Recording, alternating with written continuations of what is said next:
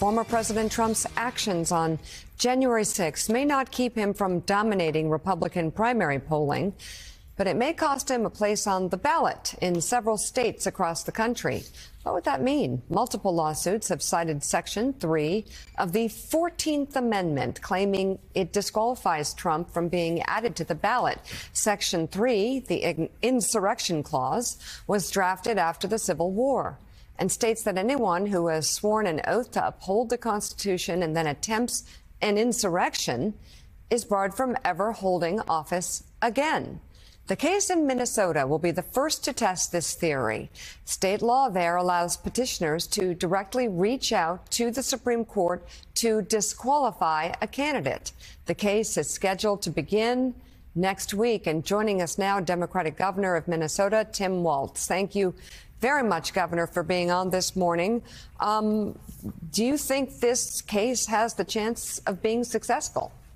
Well, good morning, Mika. First and foremost, in Minnesota, we believe very strongly no one's above the law. And I think folks should know one of the petitioners who brought this forward is a highly respected former Secretary of State, Joan Grow, an election expert, not just in Minnesota, across the country. So, yeah, this is a serious case. It will be heard. But I want folks to know, too, is the other way we hold Donald Trump accountable will be at the ballot box. So we are certainly preparing to do that, too. But this needs to go forward. If you ignore the law, and especially something I think Minnesotans and Americans maybe get caught up in their daily lives, the case in Georgia is about trying to overthrow a democratically elected government. This is stuff you only thought you heard about elsewhere in the world, but it's right here. So, yeah, this is serious, and it should go forward.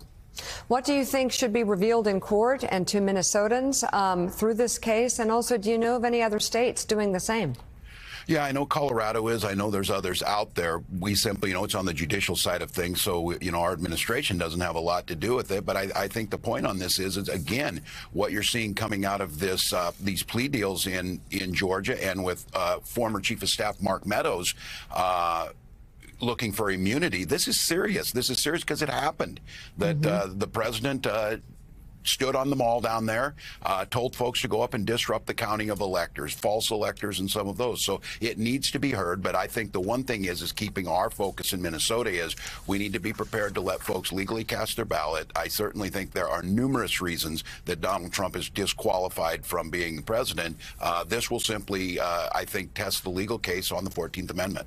So, Governor, on that question about the 14th Amendment, do you worry about the balance of, okay, maybe this is legally accurate, legally correct, and could win a conviction or keep him off the ballot, versus keeping Donald Trump off of the ballot in Minnesota? In other words, giving him and his supporters the fuel to say, look what they're doing. They won't even let people vote on me.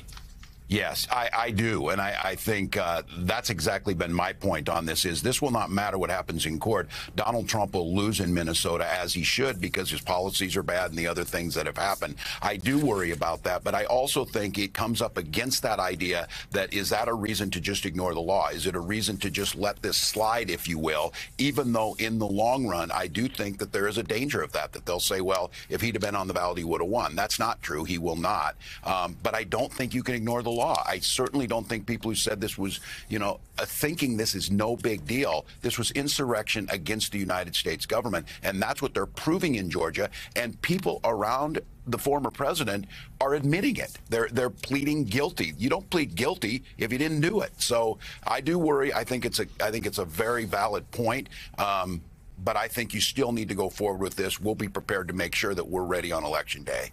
Governor, with all due respect to the people who are bringing this to court, this ballot question, you're a governor, so you see people on an ordinary daily basis. I mean, you're not like the president, isolated. You see people.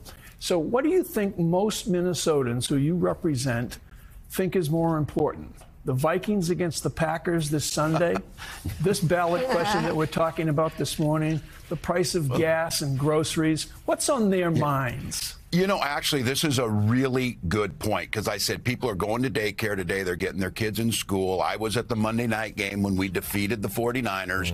These are real things. I worry that what's happening, like in the House, I'm a former member. These are not serious people. They're going to pat themselves on the back today for after 21 days of getting the speaker. It's ludicrous. And then they see all of these cases, 91 indictments, all of the things that are happening. There's a danger that this becomes background noise. What folks care about in Minnesota is this week we were announced as a hydrogen hub. Joe Biden's delivering on the things that make a difference, and they're starting to see all of this is circus. What matters to them is that our economy is moving in Minnesota. We're moving towards a clean energy economy. We're expanding access to meals for children in school. Those are things that the Biden-Harris administration did, and I think it's important for all of us, and this is why this question is really good. This case needs to go forward, and it needs to be heard because the law matters, but let's not be distracted about this. This is a question about, yes, our democracy, and it's a question about those policies that improve lives. So it's a very good point. People don't want to be absorbed with this 24/7, the circus around Donald Trump and the nonsense of House Republicans.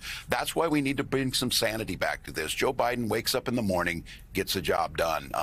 That's what I think they're thinking about. Minnesota Governor Tim Walz, thank you very much. Keep us posted in all of this, and thank you for coming on the show this morning. Thanks so much. It.